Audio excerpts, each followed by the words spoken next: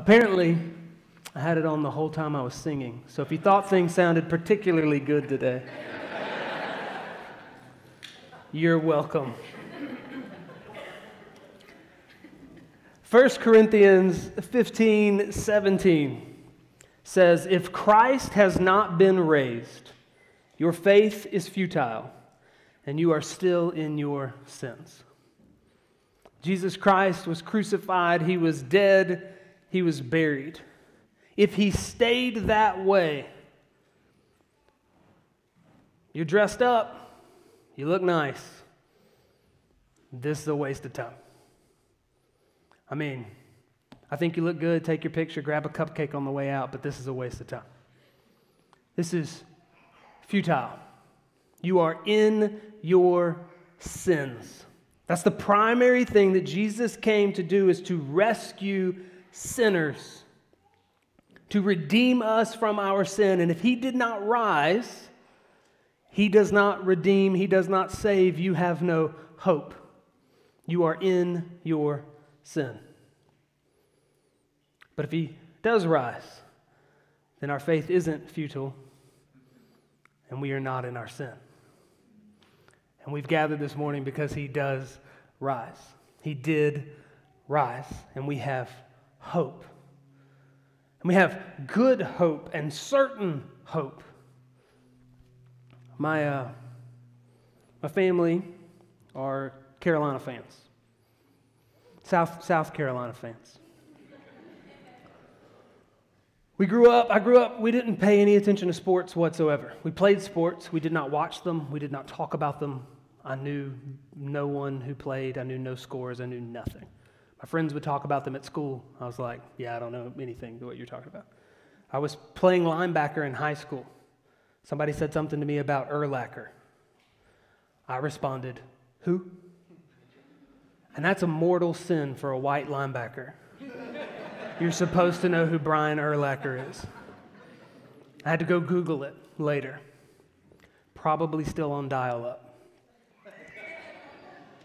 I had to look it up, try to find out who this person was we were talking about. But my younger brother, when he was in middle school, he decided that this was a problem for our family and that we needed to pick a team to pull for. And so he decided that we should pull for the South Carolina Gamecocks. And he brought us all in on it. He chose in middle school, and he got excited about it, and he had us join him. And sometimes, when everything's still and quiet,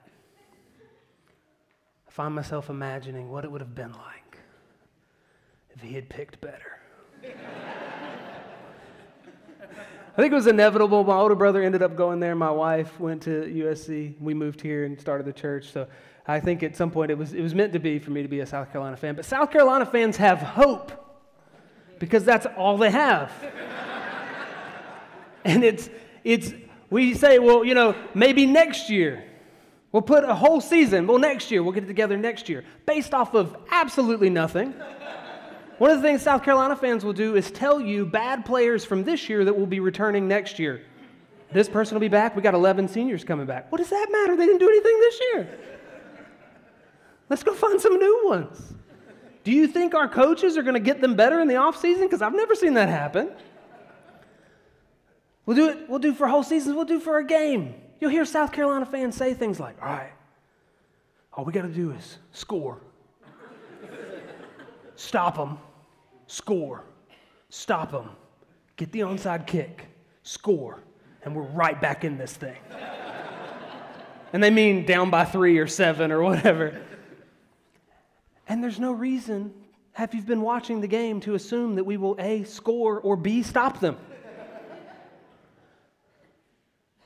That's not the type of hope that Christians have. It's not hopeful, wishful, good thoughts about a potential future based off of nothing. Christians have certain hope in finished work accomplished by Christ on our behalf. When we talk about hope, we don't mean, I think it'll be good later. We mean, he has accomplished this, and therefore we have rock solid, unending, unyielding future hope. And that's why we've gathered this morning. Grab your Bibles, go to Matthew chapter 27. We are going to look at the resurrection of Jesus. That the resurrection is real, and because it is real, everything Jesus taught, everything Jesus claimed to be, everything Jesus said he was going to do is vindicated and validated. It has a seal on it of certainty and truth. So that when he says he forgives sins, he means it. When he says that there will be hope in his name and salvation in his name, he means it. When he says he's the Son of God and we'll see him in power, he means it. Because it's real.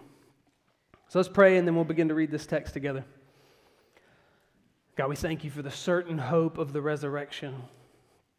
We pray that as we read this, you would help it come alive to us, that we might see it, that you might captivate our hearts. And for those in this room who have not placed their faith in you, Lord, we pray that they would leave with a certain hope and forgiveness of sins, future salvation, to reign with you for eternity. In Jesus' name, amen. Matthew chapter 27, verse 55. There were also many women there, looking on from a distance, so they're watching Jesus be crucified, who had followed Jesus from Galilee, ministering to him. I love that it says that the women were there, they stayed, they didn't run off like the men, and that it specifies that when they followed him, they ministered to him. And that sounds very true.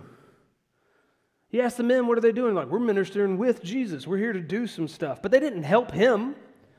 And the women came and they're like, no, we love Jesus. We're going to serve Jesus. They ministered to Jesus. They've been ministering to him. And among whom were Mary Magdalene and Mary, the mother of James, and Joseph, and the mother of the sons of Zebedee.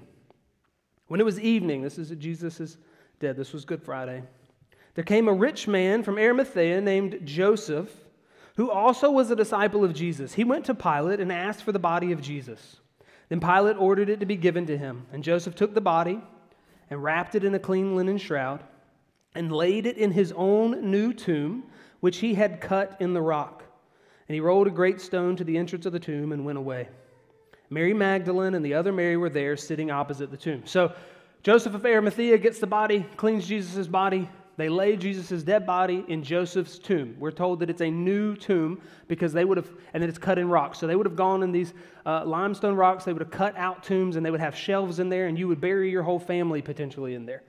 Your whole household would be buried in the same tomb. We're told it's a new tomb. There was only one body in there. It was Jesus's.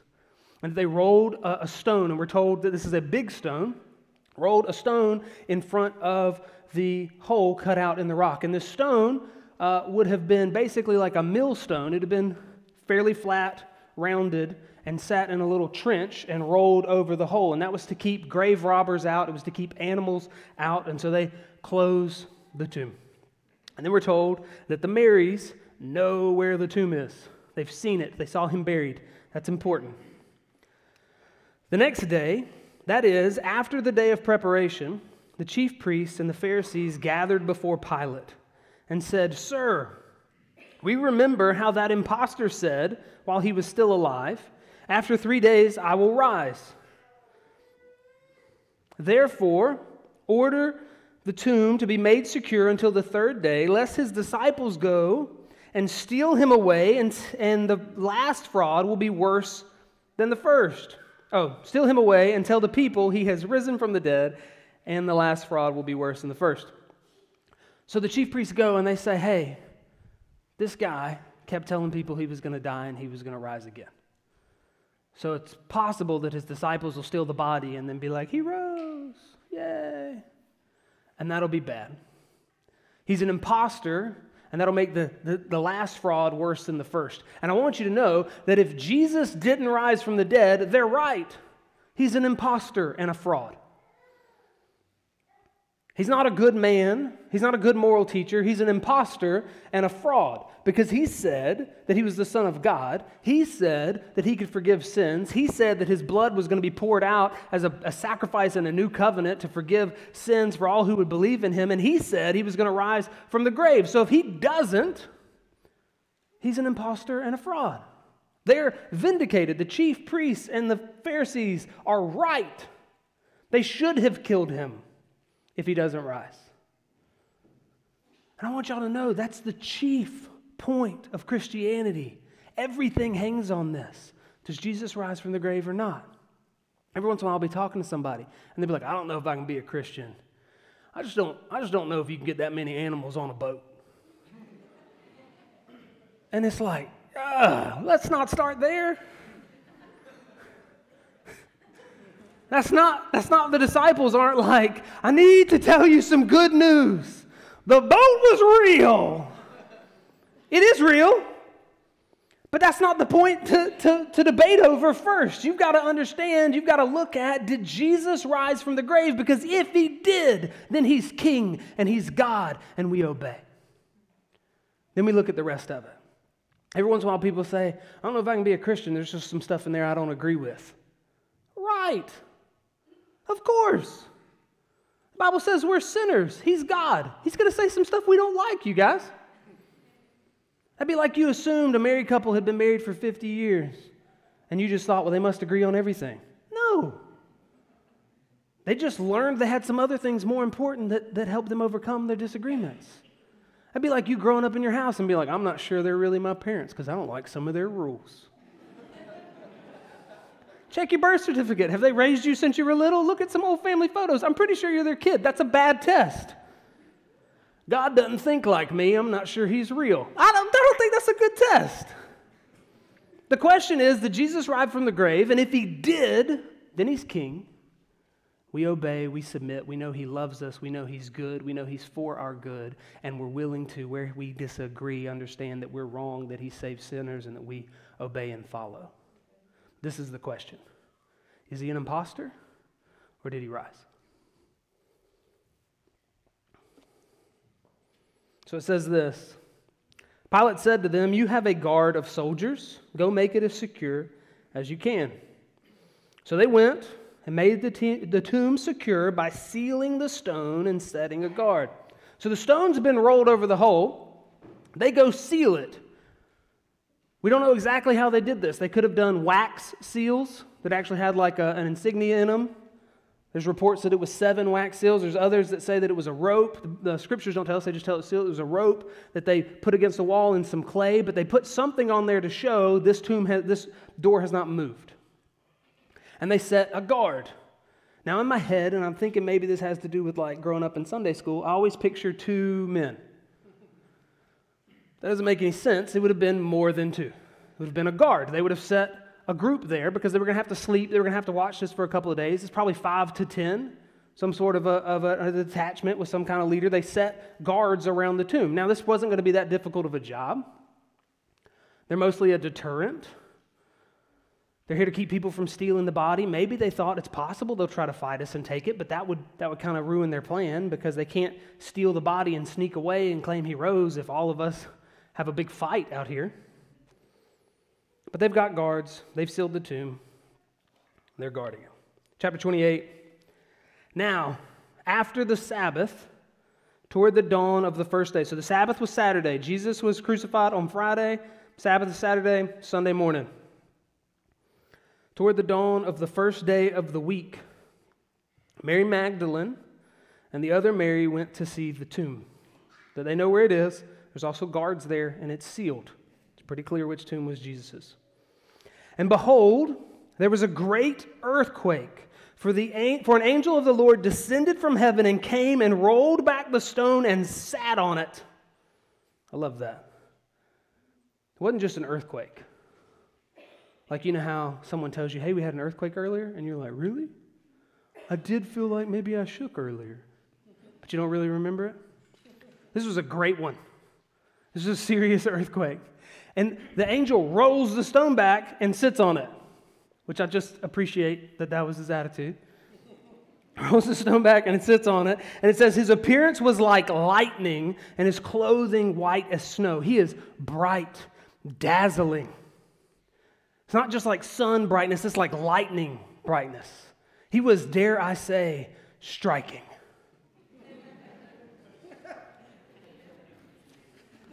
Y'all may not be proud of me. I'm very proud of me. Verse 4.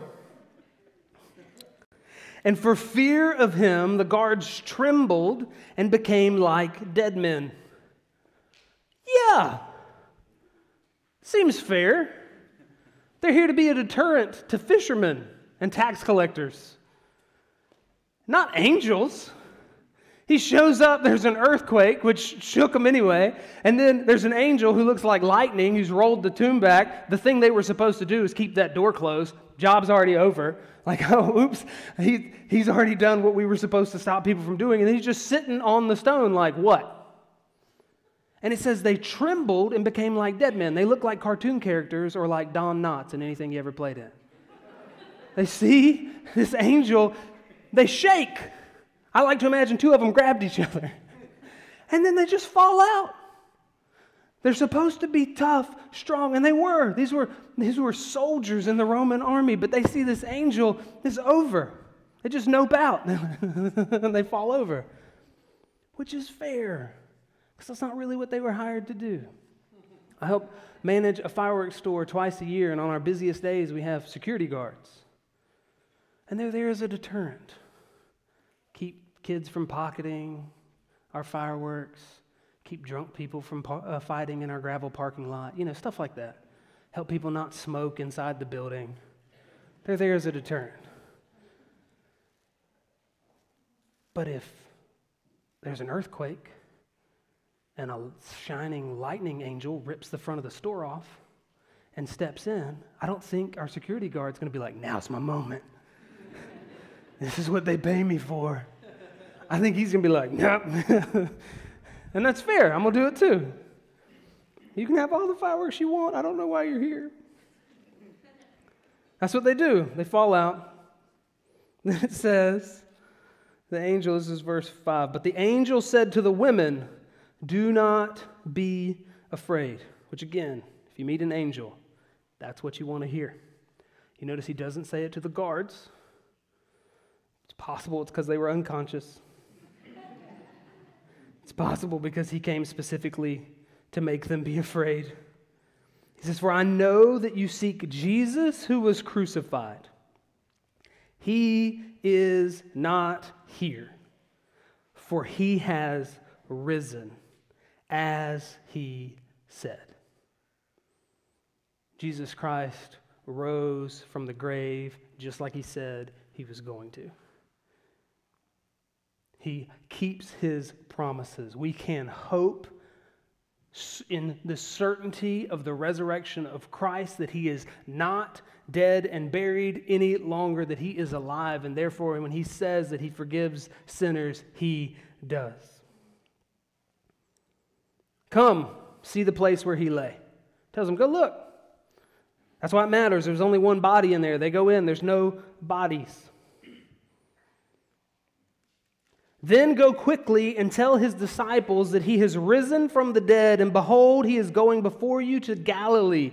There you will see him. See, I have told you. So he says, come, look, he's not here anymore. Go tell his disciples. So they departed quickly from the tomb with fear and great joy and ran to tell his disciples. And behold, Jesus met them and said, greetings. And they came up and took hold of his feet and worshiped him.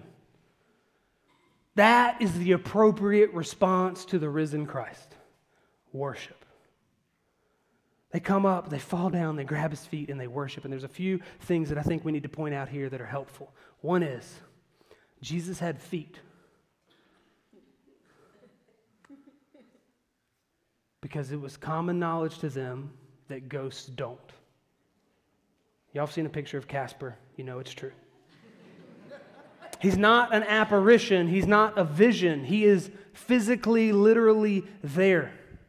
Also, there is a thing called the swoon theory of the atonement, or the swoon theory of the crucifixion, that Jesus had his back ripped open by whips, that he was mocked, spit on, slapped, nailed to a cross, that he was hung on a cross for several hours, stabbed in the side with a spear, and he swooned, which means fainted, and that he didn't actually die. And so they wrapped him up, thought he was dead. They put him in the tomb. 3 days later, He came out because he wasn't dead. There's some problems with that. One is, they did all the things that it takes to kill a person. It's very hard to just pass out from that, not be dead. They also were professional executioners. They knew what they were doing. They also had people that cared about him who buried him because they were used to having to bury and they knew what a dead person was like. They buried him. But the other thing that I want to point out that just, if that were true, when they saw him, they would not fall down and worship him. They would have helped him. Even if he could have lasted for 3 days wrapped up by himself in the tomb, enough to stay alive, which again doesn't make any sense. But if they saw him, he would have looked terrible. They would have run to his aid. But when they see him, he is alive. Gloriously, beautifully, healthy, alive. And they worship him because he has conquered death. And so we worship him. Verse 10. Then Jesus said to them, "Do not be afraid. Go and tell my brothers to go to Galilee, and there they will see me." Okay, we had just been told that they went with fear and great joy. Jesus shows up and says, I'm going to take one of those emotions away. Do not be afraid. He just leaves them with great joy. That's the result of the resurrection, that you are given great joy. Some of you are here this morning, and in your approach to God, you're afraid. Maybe you haven't been in church in a while. Maybe you feel like it's Easter. I need to get back over there. Maybe you had to work yourself up and psych yourself up. Maybe you stood out in the parking lot and chain smoked 3 cigarettes before you came in here this morning just to get the nerve to come in here and gather with the church. And Jesus says, do not be afraid. He did not come to die, to be brutally murdered so that you could have a half-hearted, shaky salvation. He did not come and die and rise and conquer the grave so that you might approach him fearfully. He takes punishment on your behalf so that you might have great joy. Do not be afraid. It says, while they were going, behold, some of the guard went into the city and told the chief priests all that had taken place. And when they had assembled with the elders and taken counsel, they gave a sufficient sum of money to the soldiers and said, tell people, his disciples came by night and stole him away while we were asleep. And if this comes to the governor's ears, that would be Pilate, we will satisfy him and keep you out of trouble. So they took the money and did as they were directed, and this story has been spread among the Jews to this day. The guards show back up and say, an angel showed up, and Jesus left. And they take counsel, not to say, hey guys, maybe we were wrong about Jesus. I wonder if anybody raised their hand at the council and was like, have we thought about just like repenting? Maybe asking him to forgive us? They just are like, let's get enough money together, let's come up with this lie. They pay them to go lie and say that his body was stolen. They specifically tell them, look, if the governor finds out, which y'all will be very much in trouble for this, we'll cover for you. Now, that lie doesn't make a whole lot of sense because the disciples don't benefit much from pretending that Jesus rose from the grave. He was a fraud. He doesn't actually save from sin. If they went and stole his body and then just pretended he rose from the grave, the only thing they get out of it is persecution. They are beaten, murdered. For 30 years, they're chased from place to place, put in prison, and then after 30 years, it gets worse. They're executed. They're tortured. All of them, not just the disciples, but the people who believe their word. They hold to this story. There's a man named Chuck Colson, or Charles Colson, who was Nixon's hatchet man. So President Nixon, in the Watergate scandal, had a lawyer who they called him the hatchet man. Sounds like a nice guy. If you're not familiar with the Watergate scandal, some of you are very familiar. Some of you lived through that. Some of you don't really, you're like, oh yeah, no, I kind of remember that. Some of you are like, what? Just know it's so important that from then on, Americans have stuck gate behind everything that has ever happened. Deflate gate. You can go look it up online. There's a fajita gate. There's a very long list of all the things that we just stuck gate behind because of Watergate. We're like, oh, it's a scandal? Stick gate next to it. But Chuck Colson gets arrested. He was one of the first ones to be arrested. He becomes a Christian in jail, or prison. And he says this. He says, I know the resurrection is a fact, and Watergate proved it to me. How? Because 12 men testified that they had seen Jesus raised from the dead. Then they proclaimed that truth for 40 years, never once denying it. Everyone was beaten, tortured, stoned, and put in prison. They would not have endured that if it weren't true. Watergate embroiled 12 of the most powerful men in the world, and they couldn't keep alive for 3 weeks. You're telling me 12 apostles could keep alive for 40 years? Absolutely impossible. Jesus Christ literally, physically rose from the dead, and we have a literal, physical, certain, eternal hope because of it. 1 Corinthians 15:17 says, if Christ has not been raised, your faith is futile, and you are still in your sins. 3 verses later, he says, but in fact, Christ has been raised from the dead. Faith isn't futile. You're not in your sins. We have a certain hope. When I was in high school, I took an AP English class. AP classes, you study, you take a test. If you do well enough on the test, you don't have to, you can place out of college stuff. My high school wasn't excellent, but we did have this class, so I took it. Some places, like 30 of these things. We had this one. I took it. I tested well. I placed out of English in college. Do you know what I didn't do after I took that test? Study English ever again. Didn't have to study it in college. The work was done. It was accomplished. I was free. Well, until seminary when I had to learn how grammar works. But that's not part of the illustration. The part of the illustration is that Jesus accomplished this for us. We are free. You are not here to take a test. You are not here to be moral enough. You are not here to be one of the good ones. You are not here to learn from all of us how to behave well. If you are, you have chosen a bad group of people to hang out with.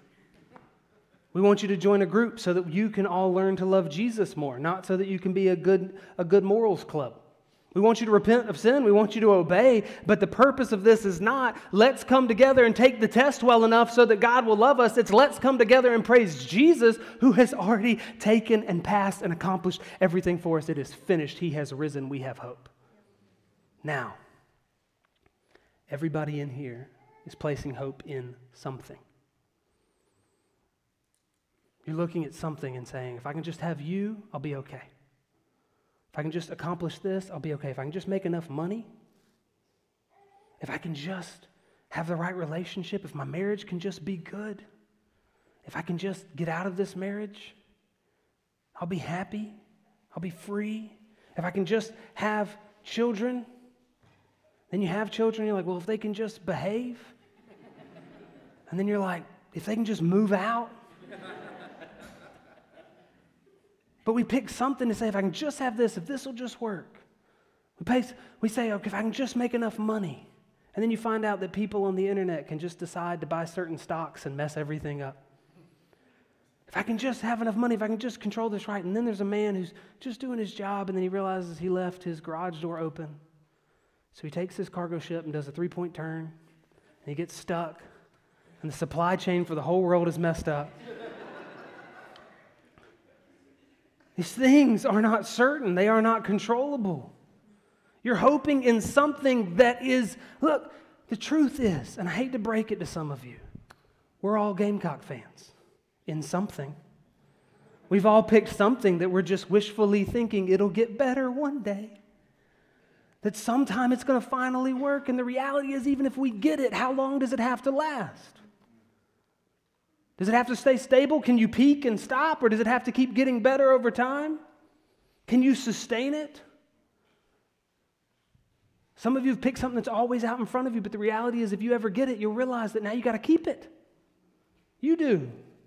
Some of you right now are running from your past decisions, just waiting for your past mistakes to catch up with you. This is uncertain hope that is to be accomplished by you and kept by you. So I want us to look, I want you to think about what is it that you keep placing your hope in, that it'll fix you, that it'll save you. I want us to look at 1 Peter 1, 3, 4, and 5. It says, blessed be the God and Father of our Lord Jesus Christ. According to his great mercy, he has caused us to be born again to a living hope through the resurrection of Jesus Christ from the dead.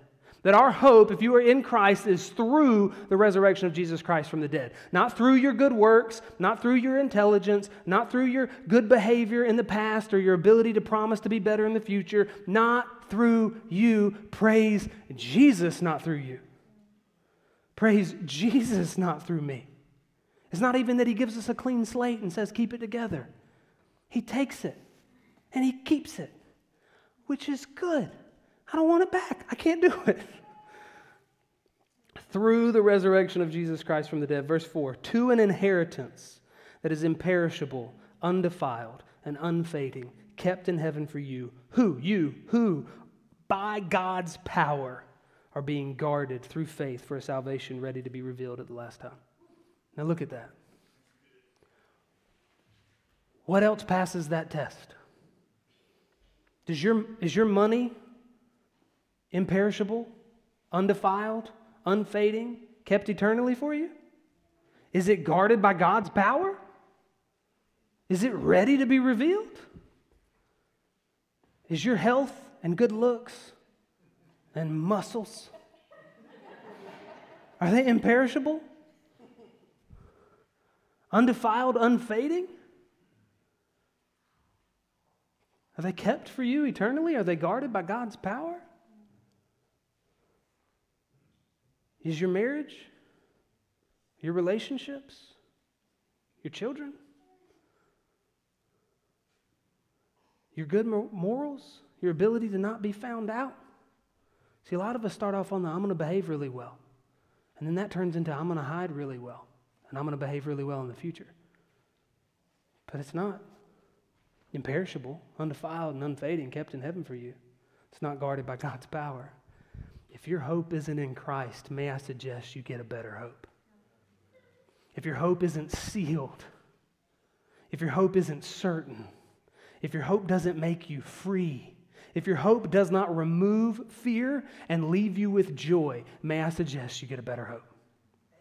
And may I tell you that you can find it in Christ, and you can find it in Christ right now. That he can save to the uttermost all those who will call on him for salvation. That we come to him in repentance, meaning that all you bring is the stuff that makes you insufficient to save yourself. You come with your sin. That's what qualifies you for salvation, is that you need it. And you come and you say, Lord, I can't save myself. I'm not good enough. I'm not smart enough. I'm not strong enough. I can't keep it. I can't maintain it. By the grace of God, save me. And he does. He loves us enough to die for our sins, and he rises so that we might have certain hope, that we come to him in faith. We trust that he does it. We give him praise and glory. That's why we gather, to worship his name, because he's the one who redeems. To praise his name because he's the one who saves. And if your hope isn't this certain, might I suggest that you place your faith in Jesus and you get your fear taken away, you get it replaced with great joy, and you have a certain hope. The band's going to come back up and we're going to praise Jesus. And Christians in this room, we're going to get loud and we're going to celebrate, because it's not up to us. It's not left on our shoulders. And if you have not placed your faith in Christ, you can. I know that you're qualified. I know that you're qualified because all you need is sin, all you need is shortcoming, all you need is weakness. That you can come to him right now, and I know that he has qualified us through his finished work on the cross. So all you have to do is say, please forgive me of my sins, change me, help me to follow you, and he will. Don't hesitate. We have this tendency to fight this. Don't fight this. Lay your fear down. Leave with joy. Be redeemed by Christ. Let's pray. God, we thank you that we have a certain hope through the resurrection of Christ. That we are guarded by your power, not ours. And Lord, for the person in here who's had these moments right now where the Holy Spirit is pulling on them to believe, pressing on them and saying, let this go, turn from this, trust in me. Lord, may you break them so that they will not fight you any longer. By your grace, will you claim them? May they lay their sin down and ask for salvation to the one who loves and freely gives forgiveness without regret, hope that is certain, May you take fear away and leave in its wake great joy accomplished by the finished work of Christ. In Jesus' name, amen.